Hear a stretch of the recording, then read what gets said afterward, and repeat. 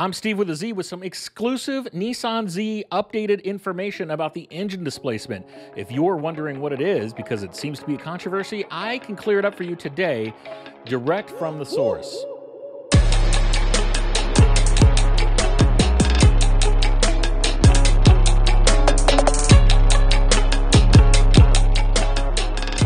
I promise you by the end of this video, I will clear up and tell you definitively what the calculated size or the actual displacement of the Nissan Z motor in the new car is going to be. I have official word on exactly what the displacement is, but let me explain the controversy first.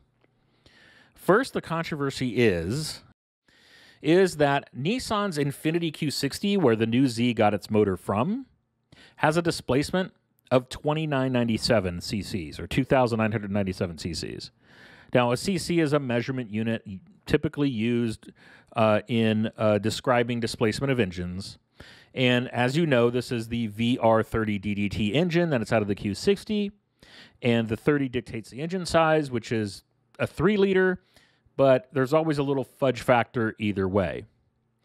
But what Nissan did is when they released all the official specs for the new Nissan Z, they published that the actual displacement was 3,042, giving an increase in displacement to the car of 45 cc's. Many of us online started to wonder what the difference really was because, you know, if you first start thinking about it as a performance enthusiast, you might think, well, maybe the pistons are dished, you know, causing a dish inside the middle of the piston, or perhaps the heads are different than what's on the Infiniti model. So maybe the dome of the head is different. But when you actually break down what displacement is, that doesn't come into play when you do the math and figure out displacement. Displacement is a very, very specific thing.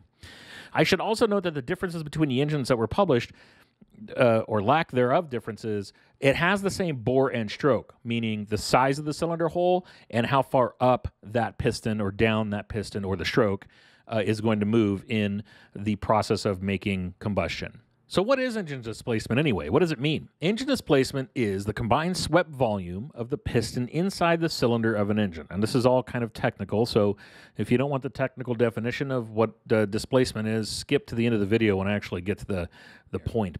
So it's calculated from the bore, which is the diameter of the cylinders, the stroke, the distance the actual piston travels up and down inside that cylinder, and the number of cylinders. Displacement is an important factor as it has a direct impact on the engine's power output, fuel efficiency, and in some countries how a vehicle's even taxed, which I had no idea about. Apparently, in other countries, not the U.S., vehicles can be taxed based on their displacement. And I think that that's why we saw many small Japanese engines in the mid to late 70s and into the 80s that spawned off some of the cars that we love now. So let's talk about the actual stated specs of the Infiniti Q60, which is where we know the VR engine that's powering the new Z was actually taken from. As you can see here, it's a 3-liter V6 twin-turbo that puts out 300 horsepower in the smaller, less tuned version, or in the Red Sport edition, it's the same 3-liter V6 twin-turbo, 400 horsepower at 2,997 cc's. So here's the Nissan's press release for the new Z car and its engine specs. It's the same listed 3-liter V6 twin-turbo, dual overhead cam. The block's aluminum, the head's aluminum, and you see there that they listed it's a 3-liter with 3,042 cc's of displacement. So you can see where the discrepancy was. A few hours after this was released, people took to the internet to talk about it and wondered why in the heck that was the case. I mean, this gaffe made it all the way out to all of the national press. Everybody reported the CC in any spec sheet. Anybody reported the CC displacement of the engine as they normally would in Motor Trend or Road and Track or whatever. And it literally went flying around the internet that somehow, miraculously, the new Z has more displacement in its engine than the Q60. And I myself wondered if that was the case and how. And I even thought through it. I'm like, well, maybe it's, you know, the piston is dished at the top. Maybe the bore of the top of the cylinder head is larger. But those two things would not affect displacement. Displacement only describes the swept area of the piston, meaning if you dish a piston, it doesn't add cc's in terms of displacement. And if you hog out the top of the combustion chamber and the head, it also doesn't add displacement. It may change other characteristics of the engine, but it's not going to change displacement. So the question here was, what did Nissan do? Did they reduce the cylinder wall thickness? No one was really sure until I decided to ask, which is why the news you're about to hear is actually legitimately exclusive. So why nobody picked up on this, I have no idea. This has been reported all over the internet, that this increase in displacement. So I just decided to reach out to Nissan, to my contacts, and ask them to confirm it or not. And here's what I got back. Literally, they made a mistake. Somebody printed the wrong number, which is kind of shocking for a major auto manufacturer, but they are entitled to make mistakes. And this Z rollout has been nearly perfect. So, I think they're entitled to it. But what's this argument really about anyway? Like, who really cares? So what? It's got 42 cc's more of displacement or whatever. The thing is displacement is horsepower. And it also would indicate that Nissan made internal combustion or internal engine changes that it didn't really describe in detail.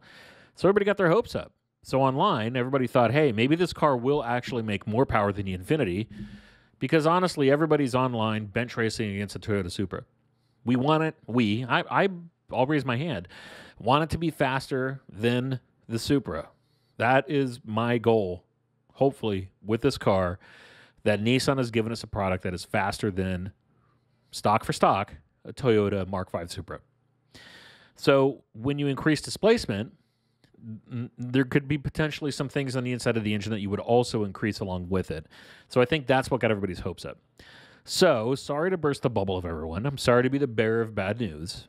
But as we've talked about here, the displacement is indeed the same as the Q60 Red Sport. The only question mark in my mind now is what turbochargers will be on the car. Are they the exact same turbos or not? It's funny they made a big deal about the turbo speed sensors, that they had included that into the Z, but obviously it's in the Infiniti. The sensor has to be there, which honestly, that sensor would be nothing more than a hole drilled in the frame of the turbo itself with a laser sensor that's reading notches on probably the center section of the turbo. So I'm not sure why that's a big deal. The only other thing that I know of that they confirmed that they added to the new Z is blow-off valves. So now that we know the displacement is exactly the same, I really don't look for any other changes potentially, except maybe the turbo setup. So we'll know soon, but at least we're able to clear this up exclusively for you. In this video here, I actually interview Nissan's Dan Pass immediately after the Z release, and him and I go on a 30-minute tirade about the car. So if you're interested in the new Z, you may want to check that out. Otherwise, if you want the latest and greatest and legit Z information, stay tuned to my channel. Sub, make sure you smash that like button, and I'll see you later. Keep the rubber side down and drive fast. Take chances.